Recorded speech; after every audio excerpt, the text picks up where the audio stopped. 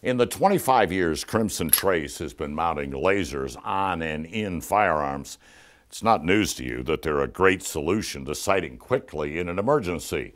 This is the newest laser option, an internal mount in the new M&P Shield 2.0. Well, what may be news is how much a laser can help improve your shooting technique. Smith & Wesson Pro Julie Golob is about to show us how.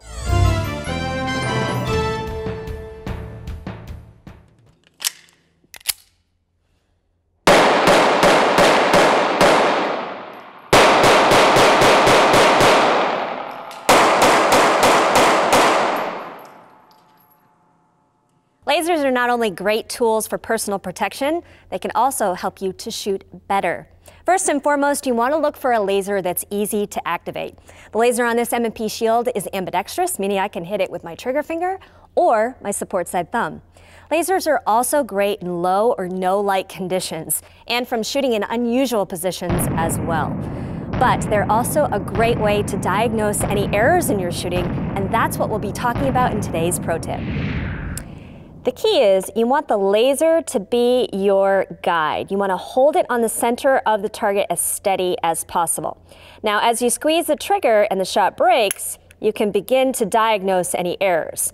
If it flips up, I'm anticipating the shot. If I see it yank down low, that's when I know that I have a trigger problem or a flinch problem. By diagnosing on target and trying to keep that laser nice and steady, you can help solve the problem.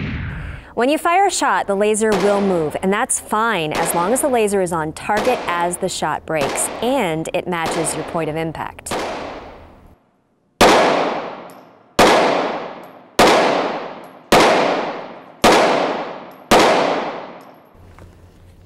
One final benefit of lasers is that they're also a teaching tool to keep both eyes open. A lot of shooters will close one eye, squint while they're shooting, and that's not the best way to focus on the target. With lasers, you're going to have that red dot centered on your target, and you keep both eyes open because they're captivated by what's going on in front. That's definitely a benefit.